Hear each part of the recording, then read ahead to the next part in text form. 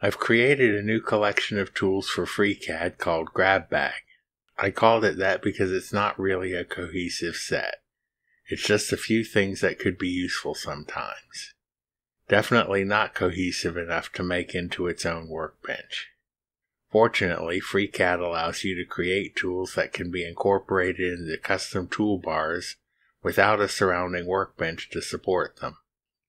I did this in part because I wanted to learn more about creating tools in FreeCAD and how the different features interact. I also did it in part because these are things that would be useful and so much easier with a specialized tool. One tool in the tool bag is PathHelix. I already had the PathHelix tool in the form of a macro, but honestly that was a bit of a pain to install and incorporate into a toolbar. It always felt a little bit like a Rube Goldberg machine. So if you've wanted to try PathHelix but it wouldn't seem to install for you, this may be the fix. Now installation is simple and easily incorporated into a toolbar in one step.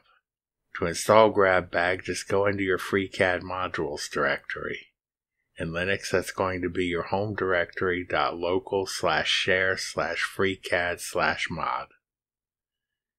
If you're not sure where it is in your operating system, just bring up the macros dialog to see where those are stored.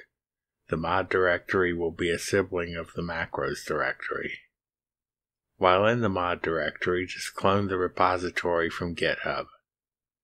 I've put GitHub URLs in the description. If you really want to, you can just download the zip file and unzip it into place, but I really recommend that you use Git to bring it in so you can keep it up to date.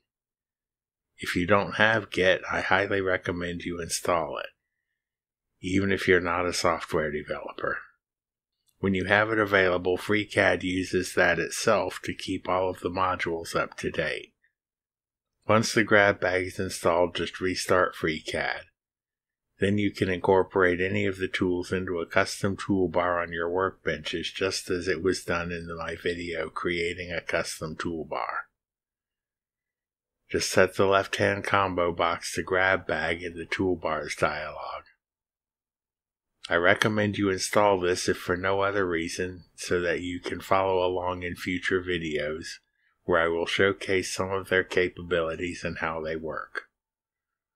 I'll also use them as examples when I discuss the internals of FreeCAD and explain how the magic happens. I don't think any of them actually make it possible to do something you couldn't do somehow with the stock tools, but in a few cases they replace many potentially complex steps with a single click, and they often make the model more parametric. Sorry about this being mostly exposition and very little action, but it really is necessary to set the stage. If you're ready for a deeper dive into the internals of FreeCAD, be sure to subscribe and enable all notifications. Thank you for watching. If you liked this video or found it useful, please like, subscribe, and share. If there's anything you'd like to see covered here, please let me know in the comments below.